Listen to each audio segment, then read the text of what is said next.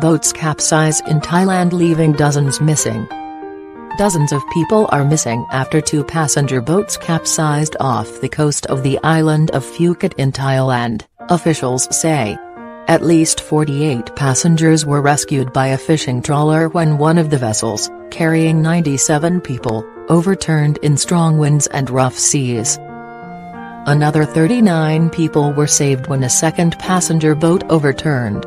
Thai Navy boats are searching for those who remain missing, but rescue efforts are being hampered by conditions.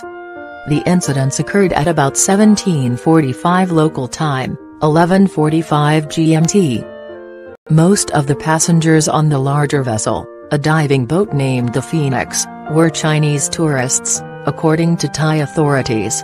One of those rescued was said to have been seriously injured, the Bangkok Post reported.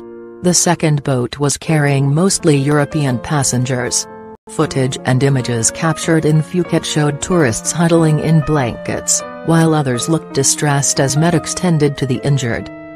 The governor of southern Phuket, Norafat Plutthong, said on Thursday that a number of passengers were still being helped by rescue boats sent to the scene.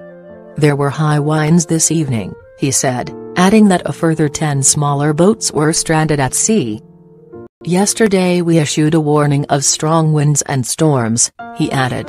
In a separate incident, 2 Russian tourists on a jet ski near the island of Koracha had to be rescued after they were caught by the severe weather conditions. Thailand is bracing for the arrival of the monsoon season, which will bring heavy rain and storms to the area.